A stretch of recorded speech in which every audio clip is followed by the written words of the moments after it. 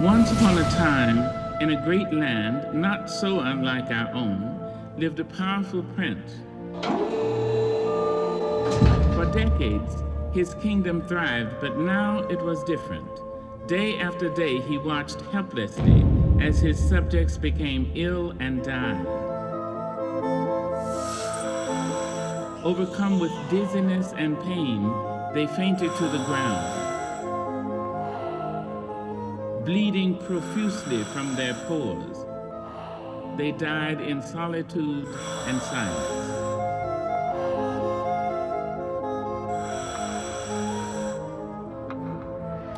In his wisdom, to protect what was left of his dominion, the prince invited all his noblemen and their families to take shelter at the palace.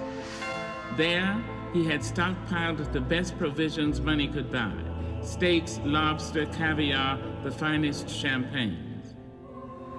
Inside, they would be safe and protected as they waited for this scourge to pass.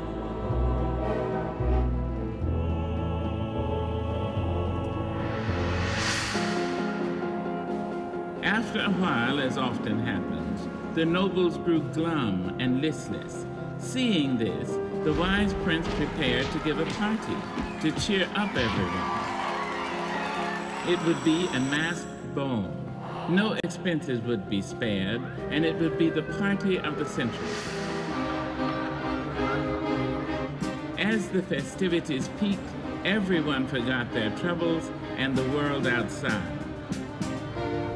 They danced and sang, and behind their masks, indulged themselves in everything they desired.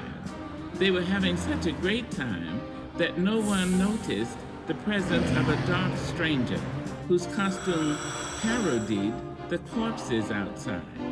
Seeing this disguise, the prince laughed and applauded. But when asked to remove his mask, the intruder simply walked away. Insulted, the prince pulled his dagger and pursued him. Through the many rooms, he chased the dark outsider. Finally, in the last room, the prince cornered him. As the figure slowly turned, the knife fell to the floor. Blood began to drip like sweat from the prince's brow.